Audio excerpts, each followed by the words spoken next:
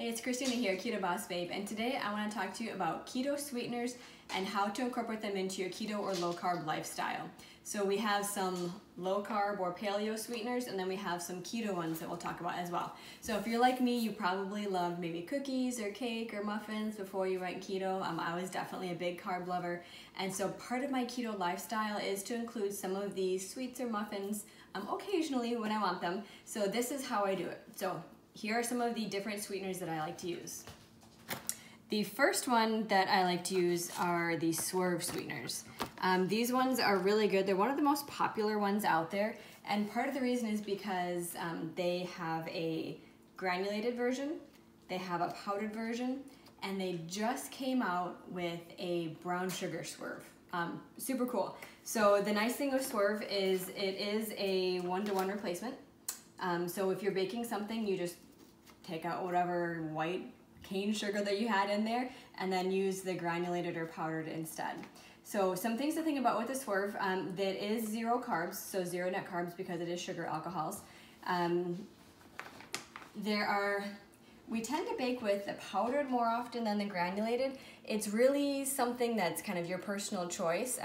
There is this cooling effect aftertaste that some people experience, and I'm one of them. I'm a little bit picky about my sweeteners, but I still love to use Swerve. And what I do is I tend to use the powdered more, and then I will add in, something we'll talk about next, I add in some liquid Stevia.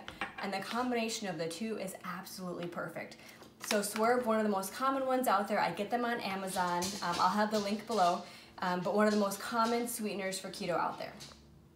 So the next keto sweetener I want to talk about is liquid Stevia, and we absolutely love our liquid Stevia. It works great in baking. Stevia is a sugar alcohol as well. It's a natural sweetener from a plant, the stevia leaf. And the brand we have here is Sweet Leaf Sweet Drops. It's just one of the brands that I've liked. It's at our local grocery store, which is nice. You can get a lot of them at your local grocery stores in the health food section, or just like this one, I get them on Amazon all the time too. It's great to have it delivered right to me. So what people will notice with Stevia is that there is kind of a bitter aftertaste. So what we'll do, as I mentioned, we'll combine a little bit of the liquid Stevia with the Swerve, and that kind of counteracts that cooling effect and that aftertaste. So if a recipe calls for one, you just don't like the flavor of it, try combining the two and see if that works for you. So we love using this when we make like heavy whipping creams, when we make a lot of the desserts like the peanut butter fluff and the stuff where it's kind of a softer mousse type dessert. So super good. So our next keto sweetener is Truvia, and we love Truvia because it already combines the erythritol that we find in Swerve with the stevia that we find in the liquid stevia drops. So it is more potent than the Swerve or regular sugar, so it's not a one-to-one conversion. There is a conversion chart on there, so make sure you do use that. Otherwise, the first time you make something, it's not going to be so good. So it is again a 0 carb sweetener. We use this a lot for like coffee. Some of the smaller batch snacks, maybe like cookies or muffins, we might use it in. But we really love this option. We get this from the grocery store as well, or you can buy bigger cans of it on Amazon. So definitely check out the links for that one. But this is one that we always keep in our pantry, and honestly, it's kind of Nick's go-to for his coffee. So the next one we're going to talk about is this brand called Sukrin. So this is another one that uses erythritol. It's got a couple other things in there, but it is a one-to-one conversion as well. And this is the brown sugar version of it. I wanted to show one of these. But they also have just regular, what we would consider white sugar, granulated sugar.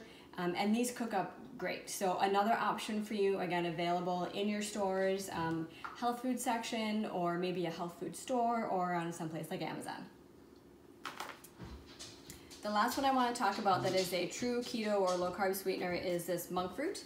And this one is becoming more and more popular. It's by this brand Lakanto, and the monk fruit is actually a fruit from the Asian region, and they've been using it for thousands of years out there. And this is a blend, so this has the monk fruit in it and the erythritol, and the great thing is it is a one-to-one conversion for this one as well.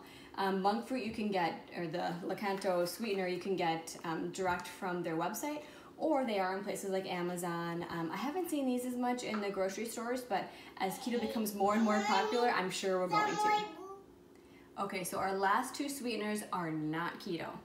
They may not even be considered low carb depending on kind of what your goals are, but I want to talk about them anyways because a lot of people have family or friends that maybe aren't on the keto bandwagon yet, but these are good kind of gateway sweeteners into the keto and low carb ones. So let's talk about them really quick.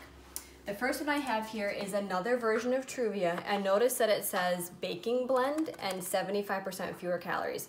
What that means is on the back, the ingredients are erythritol and then sugar, as in like the processed sugar. And then there's some stevia in here as well. It is not a one-to-one with regular sugar, which is why there's a conversion chart on the back. But because there is sugar in there, it also means that it is not a zero carb sweetener. There are 4 carbs per teaspoon using this Truvia. So they call this their baking blend. It's a little bit more filled with the sugar in there, but it's kind of a good gateway if you want to start reducing your carbs, but you don't want your baking to taste a lot different. Not that these are super different, but you might notice a sweetener change in here. This is a good kind of first step in between if you want to ease into it or if you have family or kids that are not low carb or keto. The other option is, it's hard to call it low carb. It's organic coconut palm sugar. This became popular when paleo came out because it is an organic sugar, it's palm sugar.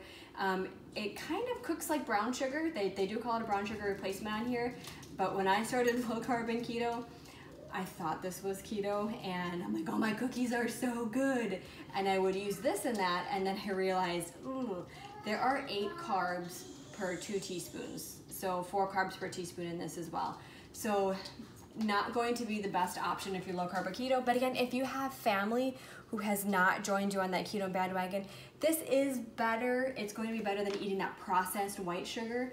It's not going to be better for that glycemic index. It's not going to be better for things like that. So these are your 2 kind of low carb-ish gateway sweeteners to get you into the actual keto stuff. So I hope you guys enjoyed this video. Go ahead and check on the links below if you want to look at more information on any of these sweeteners so that you can make a decision on what the best sweetener is for your low carb and keto lifestyle.